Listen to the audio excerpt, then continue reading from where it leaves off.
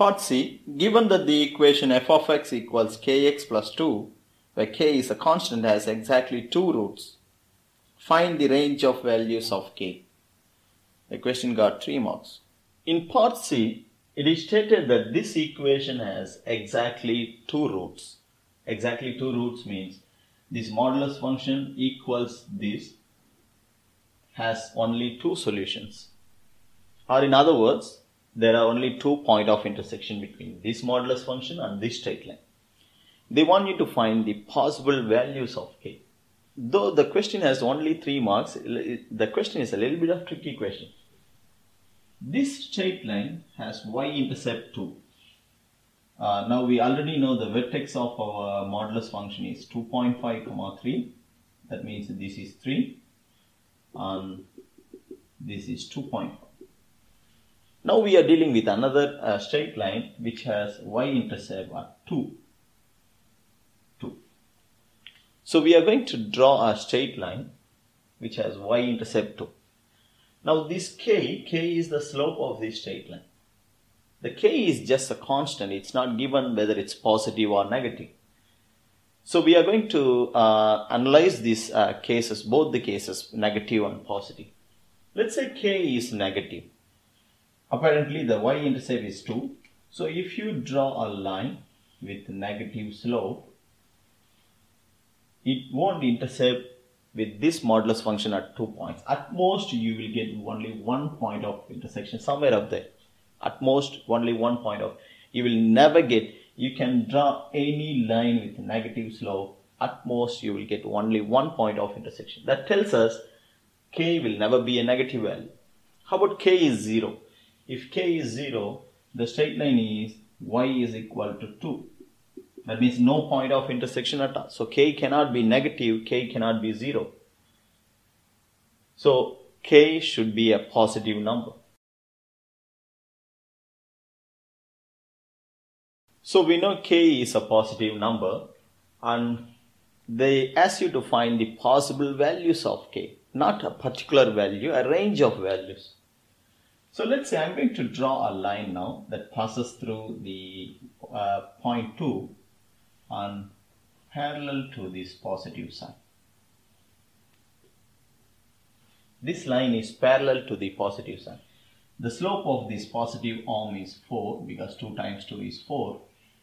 This straight line is 4x plus 2. The slope of this straight line is 4. So you will have only 1 point of intersection because this line is parallel to this. So you won't get any more point of intersection. But the moment you reduce the value of this slope to lesser value, anything less than 4, you will have a straight line which will definitely cross the modulus function somewhere up there.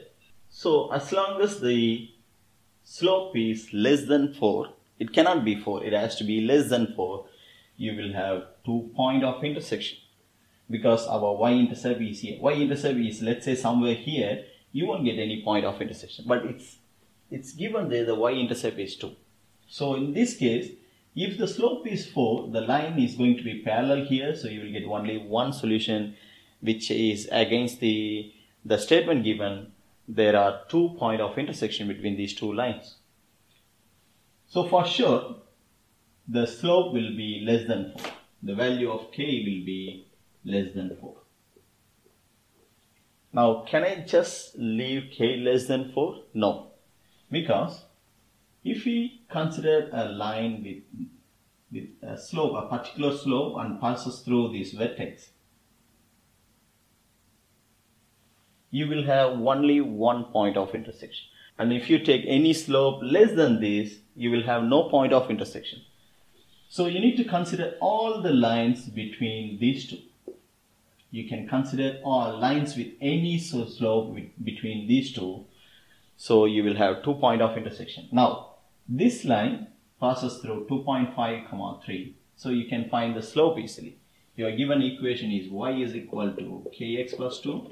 The line passes through 2.5, 3. Substitute y as 3, x as 2.5. So your k will be 3 minus 2 is 1. So k will be 1 upon 2.5. So if you take any line with the slope more than 1 upon 2.5 or less than 4, it will have two point of intersection. So that leaves us with the lower limit 1 upon 2.5. K less than 4. So this will be the range of possible values of K. These 2 points are not included because if K is 4, the line is parallel. You will have only 1 point of intersection.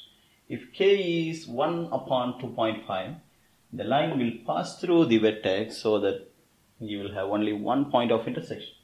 So it has to be in between these two values. So that's how we find the range of possible values of K.